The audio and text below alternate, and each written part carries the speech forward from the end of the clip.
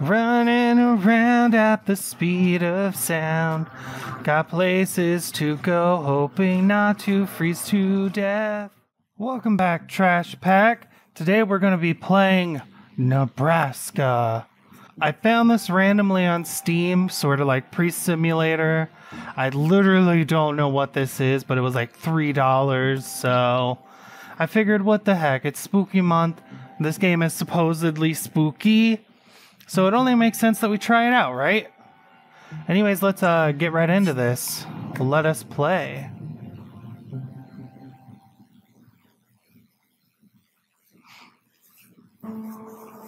In 2020, for my journalism,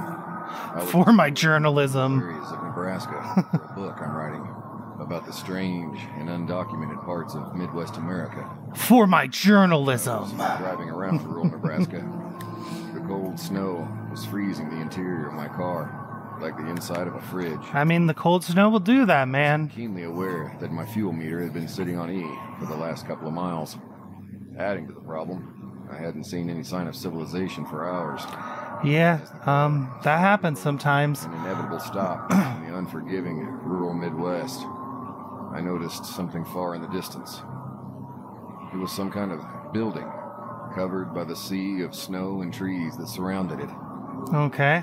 In a desperate attempt for help and sheer curiosity, I gotta say, so far, the voice acting isn't too bad. This guy's okay. The building had an entrance. Wide, He's kind of just reading it in one voice. There's not much inflection, but he sounds fine. I've heard way worse voice acting. What the fuck is going on with that door? Squeaked slowly open.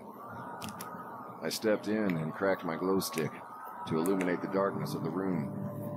In between the midst of empty boxes and rotting wood, there was a sign above the unattended cashier stand which read, "Welcome to the House of Horrors."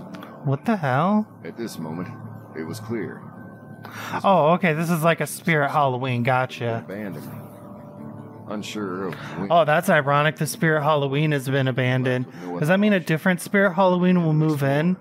I think that's what that means, right? Like, if a Spirit Halloween becomes desolate and abandoned, that means just a different Spirit Halloween will move in and open up. There was a loud buzz. I think that is the The rules. sound of the door slamming behind me. I was trapped. Oh no, he's trapped in the Spirit Halloween. How horrible. Thank you for coming to the attraction. We hope you enjoy this automated experience. Okay. The door won't budge, no matter how hard I pull on it. Watch-ham! We got some spooky, scary skeletons. Gonna take this for protection. Come with me, Barrel. You're the only thing standing between me and certain doom. Alright, what we got here? A metal cage contained what looks to be the electrical wiring to the speakers mounted on the ceiling. I wonder why it would have been labeled with Russian characters in Midwest America. Oh no, it's the Soviets! Oh god! Not the Soviets, we're doomed! Because, you know, we need communism in the game if we're gonna have evil experiments. It's not like you could have just used the United States government, who's on record of as having done all kinds of fucked up experiments on human beings, on its own citizens, no less, throughout the fucking years. Like poisoning whole ass towns and shit for the fun of it. Alright.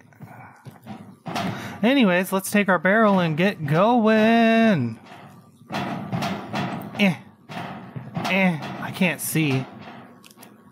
Oh, glow stick. Yeah, that'll light my way. Does this guy not have a flashlight?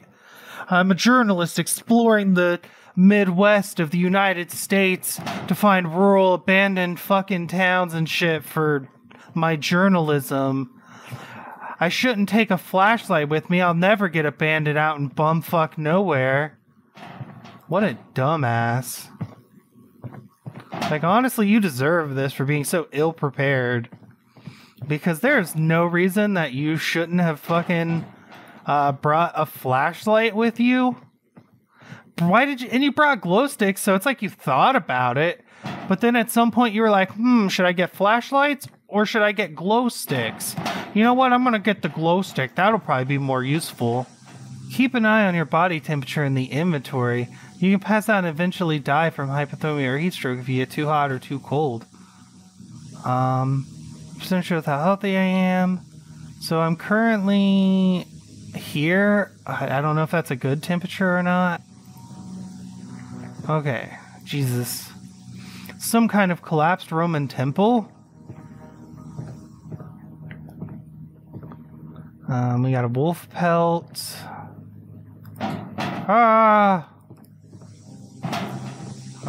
He's got nothing to say about that. What about this? It looks like it's been quite a while since this clock last worked.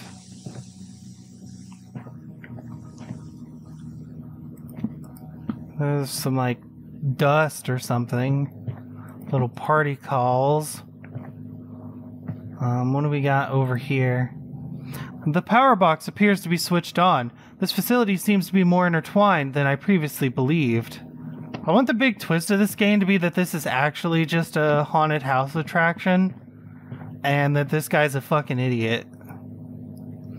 The crumpled newspaper reads, "Government and Politics. There's something not quite right about this attraction. It almost seems like a facade for something greater." Oh wow, really? You don't say. Ooh. Oh wow, there's a secret passageway. Who would have guessed?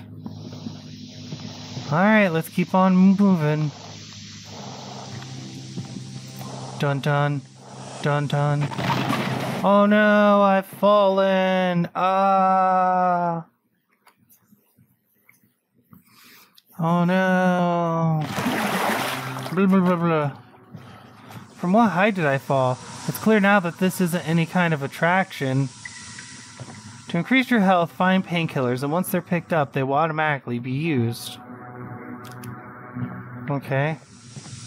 Good thing somebody just left some fucking painkillers laying right there.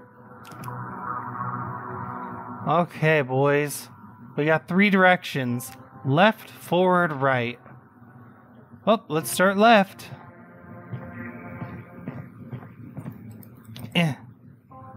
I can't move it by hand, it's too strong. Oh, I don't have my, I guess I don't have my, crowbar anymore. I must have lost it in the fall. Left or right? Well, let's try left again. Oh, this seems horrible. Yeah, it's cold, I get it. Alright. Running around at the speed of sound. Got places to go, hoping not to freeze to death. Alright, where am I now? Am I back where I started? Let it be known for the record that I fucking hate mazes. Alright, we found something. What's my... Alright, cool. I seem to be doing okay on body temperature at the moment. A large toolbox. The pieces of paper attached to the box have faded away from unknown causes, making them unreadable. Okay. Interesting. So far, so good. The music isn't terrible, too, by the way. Oh, is that a hammer? I'll take that. I probably need that to open the fucking boarded up door in the other place. Nice, nice. What we got in here? Anything of value? Yeah. Take that. It looks like someone placed this floodlight here because the room light has been working properly. Okay. The tap turns on, but no water comes out. Most likely whoever was here before me left for this reason. However, if that was true, why would the door be barricaded? Don't know, man. There's some health things like right here too. So I'm assuming there's going to be like a monster behind this door. Can he move this? The door is barricaded shut. Okay, so it doesn't matter. I can't leave that way. Well, time to take my hammer and head back where I came from. Good thing I'm bad with directions and I'll probably get lost. What's my temperature? Yeah, we're doing okay. I think it was down this way though. And then just keep heading straight, I think. Yeah, here we go. Yeah. Bam! Ooh, my frame rate just kind of ate shit there. Bam! No one can defeat my hammer! It's too powerful. Okay, so what we got over here? Anything useful? I mean, they gave me a hammer to get through here, so there's got to be something here.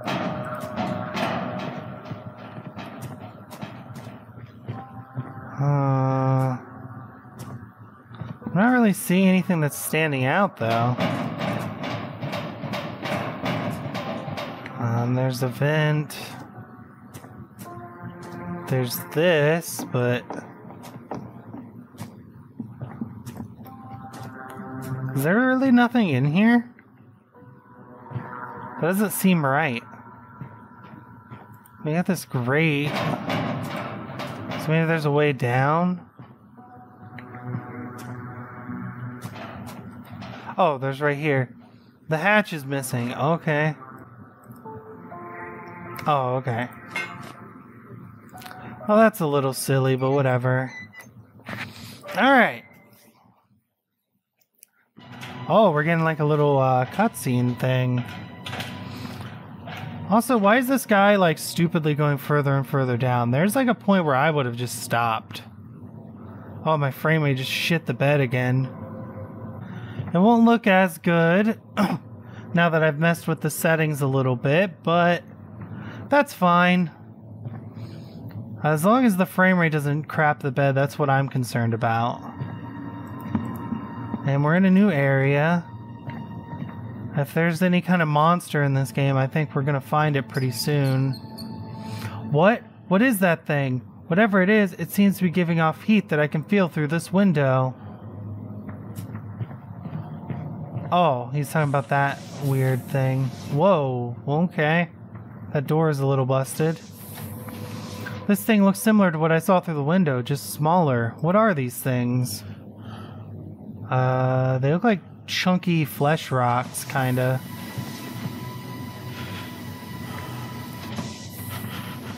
Uh-oh, I'm freezing now. I gotta get out of here. Oh no, everything's so spooky scare. The same cage contained electrical wiring I saw at the entrance. It's all starting to come together. This was never an attraction, just a unique facade for this secret facility. Or maybe you're still in the attraction and you're just stupid. Did you ever think about that? Did you? Ooh, bathroom and horror game? Perfect. This can only go badly. So what's gonna be hiding in this bathroom locker room? Nothing, surprisingly. Man, have people started wising up to the bathroom thing and they just like use it as fake outs now? So I feel like the last couple horror games I played had bathrooms with nothing in them. Maybe. It's possible, I guess. Not a lot of lore chunks like I was expecting. But I mean, I guess this game doesn't need lore chunks because it's pretty freaking straightforward. Evil Russians do evil experiment on people. It's bad, spooky, scary. It's the same speaker from the entrance. This was a setup. Maybe they used to lure people in here to use them as guinea pigs. However, it seems like a long time since anybody has occupied this facility. Maybe that's because everyone's dead and there's a monster here. Subject N4, base operation. Project Force Structure and Management Implications. Project will create a new race of efficient soldiers. Project will shift manpower and political strength to new generation of Soviets from the United States. Project will do X. Project will do Y. Project Resource Implication. Abandoned sewer tunnel takeover in Nebraska, United States. Current funding sourced from OCO budget under 2809 authority. Project timeline and or milestones. Blueprint on file. Sewer to be refurbished into base, including scientist, test, and patient wards. Yes, we need a scientist and a test. And some patient wards. Base to be built beginning 2005 and completed 2009, pending government approval. Phase 1 set 2009, Phase 2 set 2011, Phase 3 set 2014. Project evaluation of alternatives. Not authorized. Base must remain in seclusion and secrecy to all effects. Project agreements and support.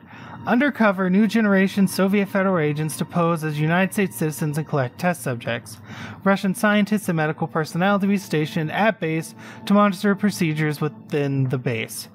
Okay, well, if this is all taking place in like 2005, or well, 2004 is when this note was written.